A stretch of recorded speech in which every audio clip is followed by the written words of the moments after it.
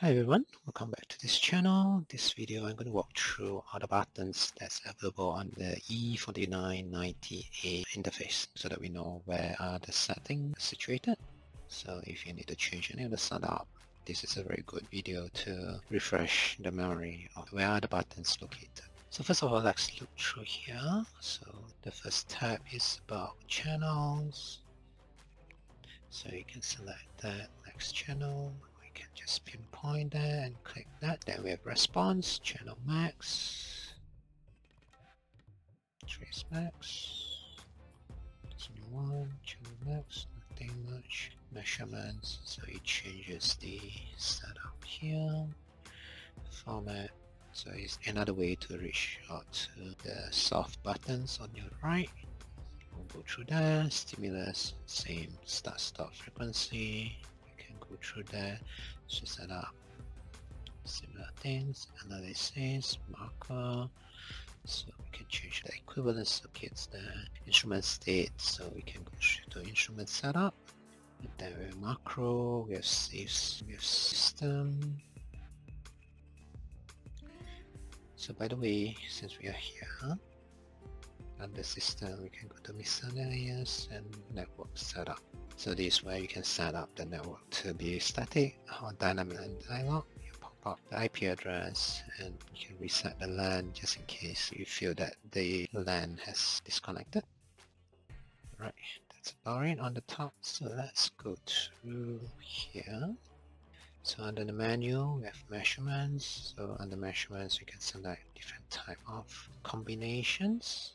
And this oscillator monitor, it will tell you the voltage that and also the current that has been drawn. DC monitor on off, it's just the point measurements. Then we can set up number of traces here. So by default 3 and 4 is off. You can do this display, yeah, number of traces. Right, so let's do this. Let's go back there. Let's go back to return. So that's measurements. So this way you can set the traces. Then we go to format. So format y-axis, this way you can change the linear to log. And all these are grayed out. Then scale, auto scale all. Divisions, you can change the scales. Reference tracking, not very sure. And then display, allocate channels to how you want it to be displayed on the screen. One window, multiple windows, cascading. So let's say we'll do that, and then I can just draw. Can you pull this? No. So I thought it would be like ENA, that you can pull the trace and put in another window. But anyway, so these two different channels, yes, channels is different, so you can do that. No. Channel is like two different group of measurements, so you just ping pong between those channels. So display, data, memory, memory and data if you want to memory, and then compare data to memory. It should show there. Data math, memory. Oh, sorry, this is happening on there. Data to memory, data and memory. You can see that it's on top of each other. The memory, data math. Then we have equation editor. Do all the calculations. You can do it here on the trace. You can create a new trace of the result. Equation, edit title. So you can put it. So we just put in the title exchange. No, I don't see it. Then, yeah. Over here. Critical. Yep. Invert color if you want something high contrast. That would be it. Frequency you can turn on and turn off. It happens that you have something to protect the information, like the frequency test. You can just close off this. Minimize. Let's go back to the window. So title bar on off. So it's just this one. So if you want your report to look nicer, you can go with that. And return average. This is where you set the averaging. Higher the measurement time, the more precise you're getting. Averaging restart, just restart the averaging. Right now it's 16. If you have to turn on, turn off, so you just get 16 measurements and build up from there. So let's turn it off for now.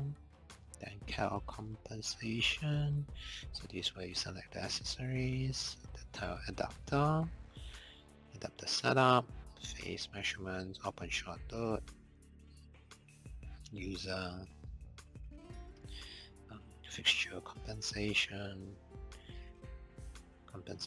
point, fixed frequency, return, stimulus. This way you set your frequency, sweep setup, number of sweep, number of points, linear sweep, cemented, lock many-tiered.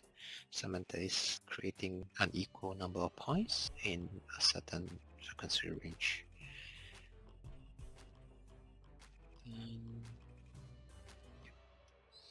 So you can just do that, change that. Let's go back there. DC bias, this is where you're going to set the DC biasing to the port. So you can use the port out to bias your device on the test. So this is where you set the voltage. So remember to turn on when you need to bias. Trigger, hold, single, continue. Nothing much. Internal, external. If you combine with another instruments, just scroll down. Marker, turn on the marker to reference, more marker up to 9. Marker search, peak, minimum. Marker functions, where you want to move the marker to the center of frequency. Annotations, not sure. Analysis, this is where you set the equivalent circuit. The equivalent circuits with a couple of ABCD up to G type. So you can go through A, B, C, D, E, F, and G. Then return. Instrument setup is the summary of what you can do quickly. Macro, this is where you run automations, and this is quite detailed. If you need to know, it's in the help file, you can check it out. And we have macro manual. This, when you have loaded some of the macros, you can select from there. Save and recall, save state, recall state. So under save state, we have state. To recall file dialog, this is where you want to have a good backup, and you want to transfer it to somewhere else other than this impedance analyzer. So recall, save channel, recall channel, this one like the setup. Then save type, state, and then you can save the data, save trace data. So CSV format, save S1P, so you have both magnitude and angle. Explorer, file explorer. So return system, this is where you set up for the connectivity to your impedance analyzer, which acts as the computer. So in the miscellaneous setup, we have beeper, test, bit warning, and GPIB, still using GPIB, network setup, this is where you set up the VNC, the network identification, network configuration.